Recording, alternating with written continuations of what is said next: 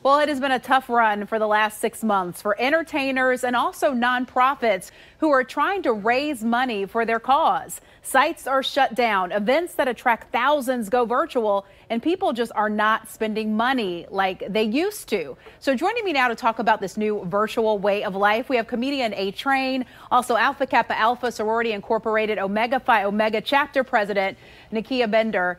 She is joining us to talk a little bit about this. So first, let's talk with A-Train, a very popular local comedian, and the pandemic has hit you pretty hard. Talk about what you've experienced. Absolutely, because at the time I was headlining comedy shows on the cruise ship. So I literally went from gigging 7 nights a week to making sure everybody knew my Cash App. So if you need it, you let me know.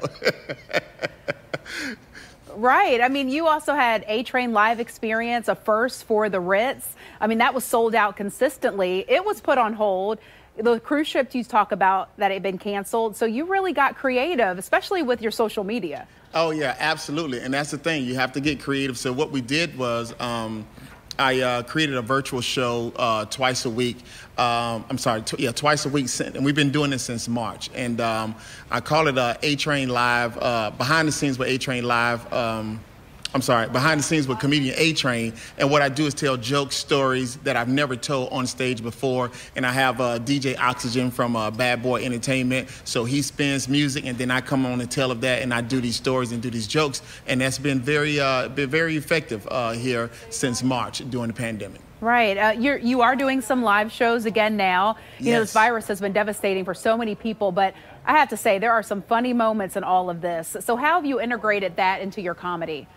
Well, I mean, just keeping it real, you know, with people, and just trying to adapt to this new world and using it as material. So, you know, that's how I do it on the front end, and then on the back end, like I say, just remaining creative, you know, with developing these new platforms to kind of meet people where they are, and not just you know, physically, but even financially. So, you know, it's not trying to you know, charge an arm and a leg for doing virtual shows. So, from that aspect, you know, we've implemented it like that.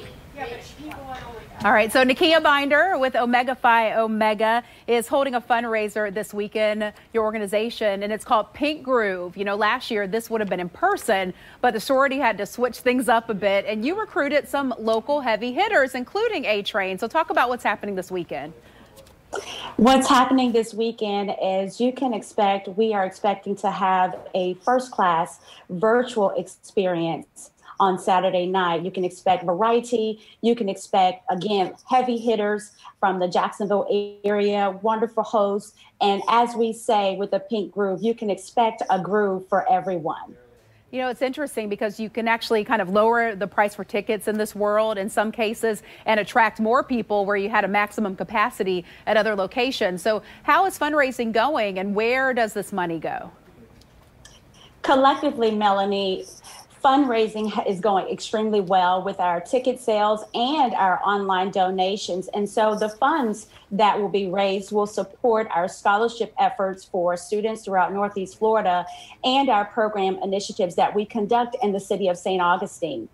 All right. So again, the event is this weekend. You don't even have to get dressed up to attend. If you want to, though, that's always welcome as well. So you'll see these two, and then also some local entertainment, jazz specialists coming in, and also some comedy. It's definitely going to be a good time. So it is this Saturday. It kicks off at 7 p.m. till 11 o'clock. Tickets are on sale now. Remember, it is all virtual, and it's only $35 per device. So to find out more information, if you do want to purchase tickets, it's pinkgroove.com. We'll post the link along with this interview on our website, news4jax.com. Good to talk with you both, and good luck. Thanks for having me, Melanie. Have a great day.